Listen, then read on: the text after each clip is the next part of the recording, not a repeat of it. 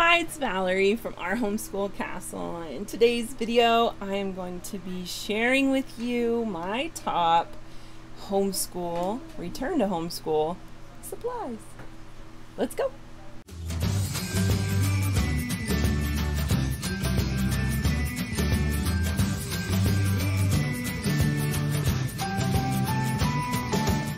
So this is a collaboration with my friend Leilani over at Living with Eve, and she had this idea to put together like this big collaboration with lots of homeschooling families, just saying like what their favorite homeschooling supplies are, you know, back to school kind of thing. For me, I am going to talk a little bit more about like the special needs and ASL and art side of things, but in general, it could work with anybody looking to, you know, get their supply list ready. So if you're new here, hi, my name is Valerie. I am a secular homeschooling mama to 5 kids. We are a blended family, a special needs family, and I have 3 kids that are ages 5 and under. On my channel, we talk a lot about learning ASL as a family, art, and how we use that as art therapy, special needs homeschooling, and kind of an eclectic style.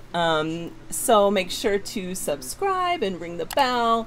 I post videos once a week.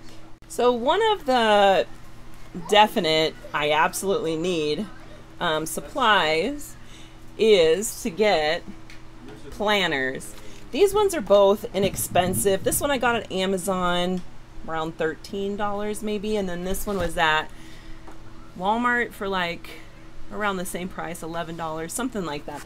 I like to use the big ones. Obviously this one's bigger than this one, but yeah, because there's a lot of room to write. I got 2 because I have 2 levels of kids. Since I have 5, I have 2 10-year-olds that are in the same grade, and they're going to be using, I'm going to be using this one. It's just for me to record what we do. I know there's a lot of planner flip throughs on YouTube you can find, but I like it to be very simple and have just a lot of room to write. So the whole month in advance you can look at if there's anything that I have to do, and then day by day, and look, it goes completely across this way, so I could write all of that stuff. And I like that. It's not for a schedule per se, it's just what I plan on teaching that day and to record the hours and attendance and all of that. And I also have 2 kindergarteners now too that are 5 and 4, and so this one is also the same, and I like it that it doesn't have the dates. I also like to get them when they don't have the dates, so that you can just write it in exactly like when you're using it, which is really nice. And it's got lots of room in here. So I'll link those 2 below. I'm also working and currently working on building my own planner that I like, you know, and trying to get all the pieces that I really like to share with everybody else. So this is another kind of resource supply that a friend of mine handed down to me, but I really like it. It's Homeschool Your Child for Free. It's a book, obviously. I'm sure they have a website as well, but I like to have the physical book so I can just open it and read it whenever I want to and not get on my phone all the time. But what's nice about this, it has all different categories: art, math, science, just curriculum in general, humanities, social studies.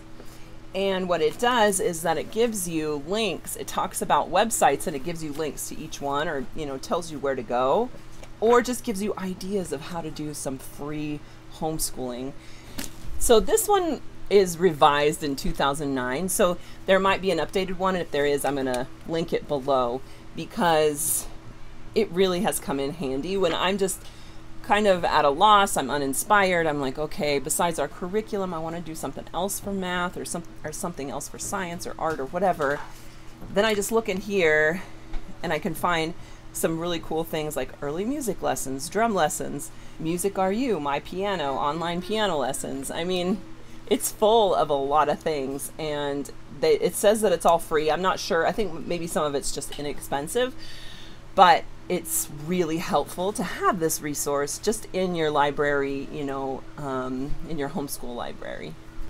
So the other thing is I have a box that's just full of art supplies. And some of them I get at the thrift store.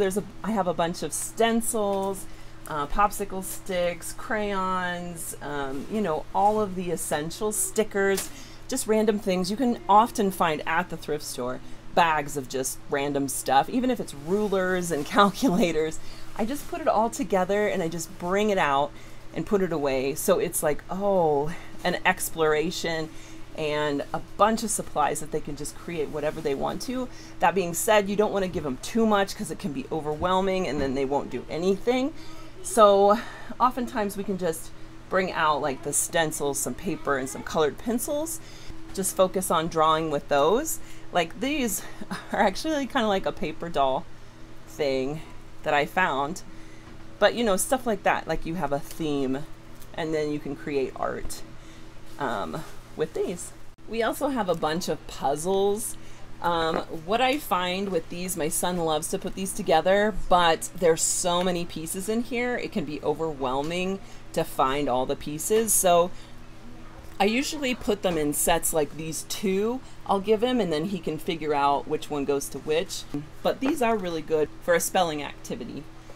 And I also have a variety of cards with ABCs on them. I think it's nice to look at different kinds of artwork and different kinds of cards. This is actually made by a friend of mine, Doug, and it's all baseball. It's really cute.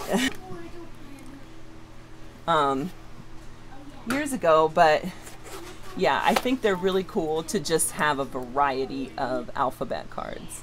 My husband's making a smoothie upstairs, but this is the last one, the Learning by Logic attribute blocks.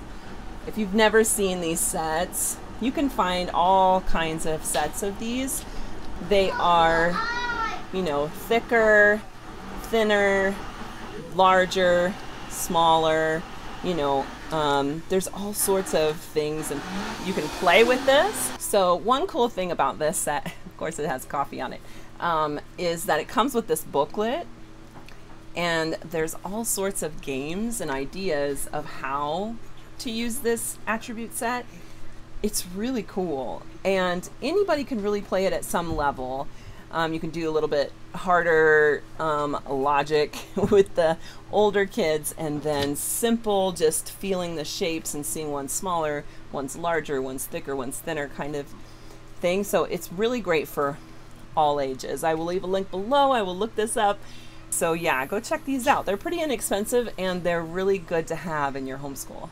So thanks for watching. Make sure to subscribe and stick around and go check out the playlist and Leilani's channel. Leilani is a close friend of mine. She's also a special needs mama and her channel is really great. It's really cool. She's a funny lady. So yeah, I will talk to you guys next time. Bye.